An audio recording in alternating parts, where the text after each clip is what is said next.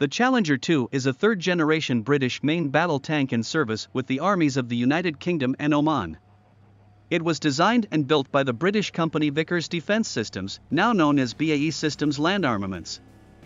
Production of Challenger 2 began in 1993 and the unit's tanks were delivered in July 1994, replacing the Challenger 1. After a production delay, the tank entered service with the British Army in 1998, with the last delivered in 2002. The Challenger 2 is an extensive redesign of the Challenger 1. Although the hull and automotive components seem similar, they are of advanced design than for the Challenger 1.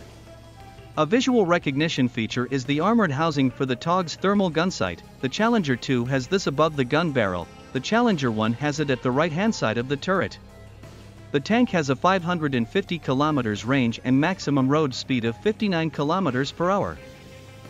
The Challenger 2 is equipped with a 120mm 55 caliber long L30A1 tank gun, the successor to the L11 gun used on the Chieftain and Challenger 1. Uniquely among NATO main battle tank guns, the L30A1 is rifled.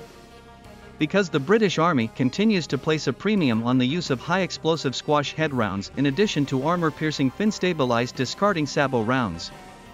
The Challenger 2 is also armed with a L94A1 EX34 7.62mm chain gun and a 7.62mm L37A2 machine gun.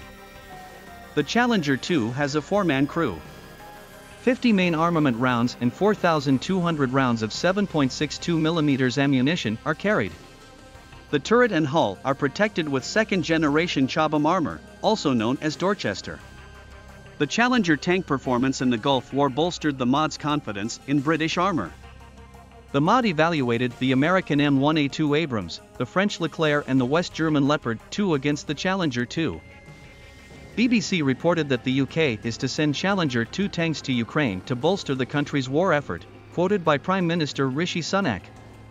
The government is to issue 14 Challenger 2 tanks to Ukraine. Mr. Sunak said the Challengers, the British Army's main battle tank, would help Kyiv's forces push Russian troops back. The UK will begin training the Ukrainian armed forces to use the tanks and guns in the coming days.